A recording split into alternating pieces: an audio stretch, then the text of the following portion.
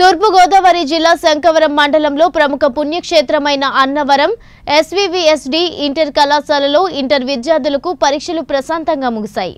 కళాశాలకు అనేక ప్రాంతాల నుంచి విద్యార్థులు వచ్చి పరీక్షలు రాయడం జరిగింది. మొత్తం 399 మంది విద్యార్థులు పరీక్ష రాయాల్సి ఉండగా 382 మంది పరీక్ష రాశారు. 17 మంది పరీక్షలకు గైహాజరయ్యారు. అంతేకాకుండా పరీక్ష విధానం మారగా ఆ కళాశాలకు సంబంధించిన ప్రతి అధికారిని మరొక కళాశాలకు మార్చడం జరిగింది.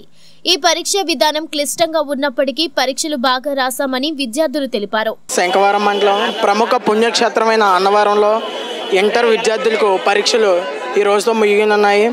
ఈ వైఎస్ఆర్ ప్రభుత్వం వచ్చాక ఇంటర్ విద్యార్థులకి ఇదే మొదటిసారి పరీక్షలు జరగడం అయింది.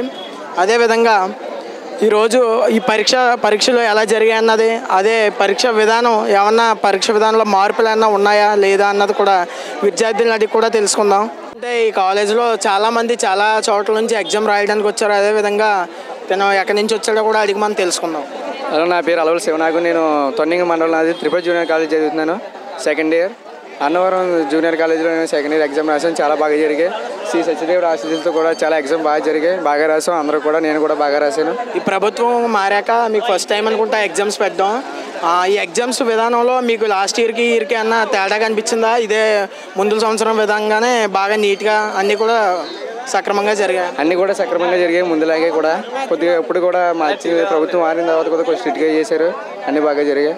ఓకే, చూసుకుంటే ప్రతి విద్యార్థి కూడా ఎగ్జామ్ స్ట్రిక్ట్గా జరిగాయి, బాగా జరిగాయి. తను ప్రతి ఒక్కరు కూడా ప్రిపేర్ అయినట్టు బాగా రాసామని కూడా చెప్పడం జరిగింది.